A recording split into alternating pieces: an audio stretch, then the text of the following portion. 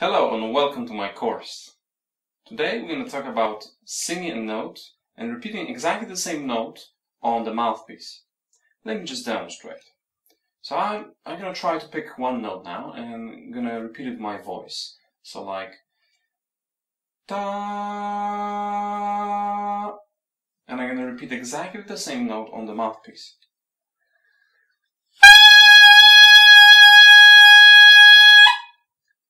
Let me try another one. Da.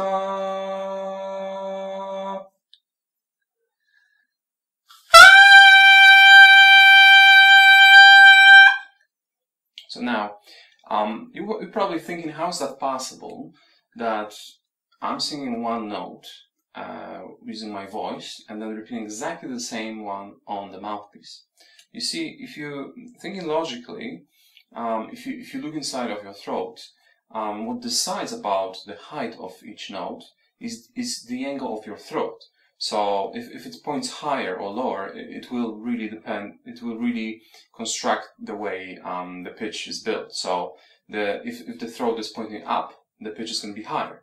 If it's going to point down, the pitch obviously is going to be lower. So exactly the same thing will happen when you well, at least it should happen when you play the same note on the mouthpiece. So let me just show you that one more time. So I'm trying to find a note.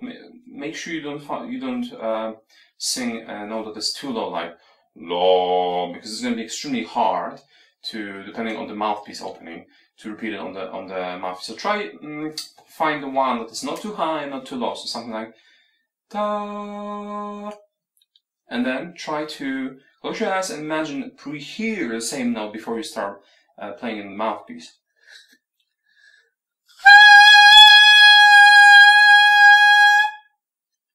Now, sometimes what might happen is you're going to hit the wrong note and you're going to try to immediately adjust it to the correct one. So try to avoid that. So try to get yourself to a situation where you immediately hit the mouthpiece with the correct one. So try to avoid a situation where you sing a note like da, and you're going to play.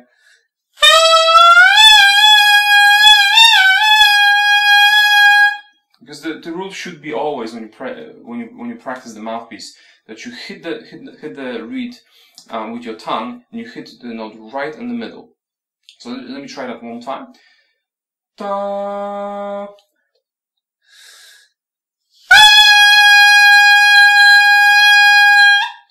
So this exercise is extremely valuable because it teaches you the control of your larynx and your throat, which later on, once we're going to do more advanced exercises, it will transfer to the quality of your sound. I hope you enjoyed that video and I'll see you next time.